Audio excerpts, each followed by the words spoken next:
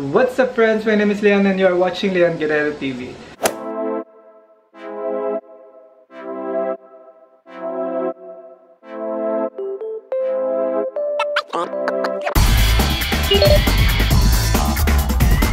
So for today's video, tuturuan ko kayong gumawa ng tomato sardines spaghetti. Meron lang itong tatlong ingredients, which is the pasta, the tomato sardines, and one red tomatoes. Nakita ko to kasi sa post ng aking project liaison dati na si Miss Iris Pulga. Shoutout to Miss Iris. Ang ginamit niya kasi is the tuna, century tuna. Wala akong century tuna, pang gagamitin ko ay tomato sardines. Actually, nagawa ko na to nung isang linggo and i-recreate ko lang ngayon dahil nga para sa inyo, para sa YouTube channel ko at para sa mga nanonood. Okay? Halika na. Habang ginagawa nyo to, magpakulo muna kayo ng tubig. Tapos, ito ang tatlong ingredients, the pasta, 1 whole red tomato, and 1 can na sardinas, tomato sardines. So, pwede kayong gumamit ng green or yung regular tomato sardines. Sa akin kasi red, yung manghang, yun ang gusto ko. Tapos yung pasta. Actually, ganito lang na pasta yan. Ayan, no. Kumuha ko ng mga kumbaga isang bungkos or ganyan. Tansyahin nyo na lang. Ilagay nyo yung pasta. Ilagay nyo lang yung pasta dyan. Actually, hinati ko sa dalawa yung pasta. Hinati ko sa gitna. Then, pakuluan ng 10 to 15 minutes. Tapos itong 1 whole tomato, ilagay nyo rin dito para lumambot. Kasi ika-crush nyo yan mamaya.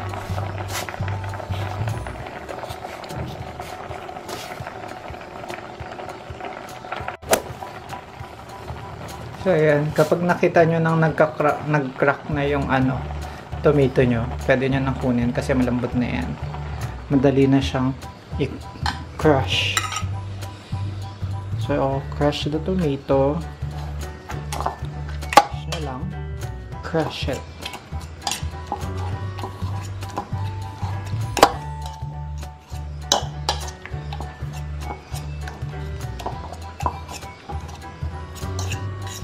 Very healthy to dahil ngayong panahon ito, nagtitipid tayo ng ating mga stock na pagkain.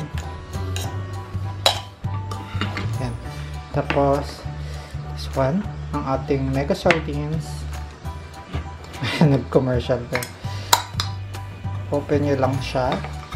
Ang mega sardines, binuksan na natin. Tomato sardines, then ilagay lang natin dito. Diyan sa crushed tomato.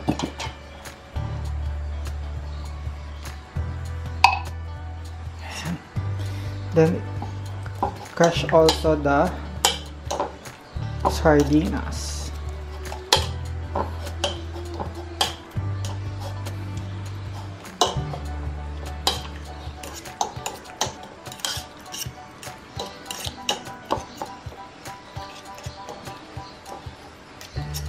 Kaya 15 minutes na. Patayin na natin ang ating kalan.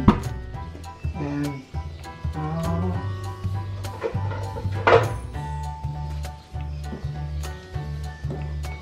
take this out and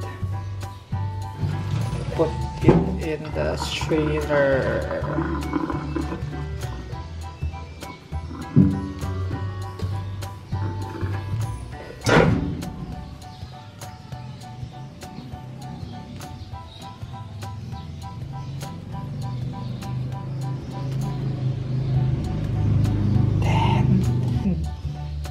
Lagay lang dyan. At halu-haluin natin.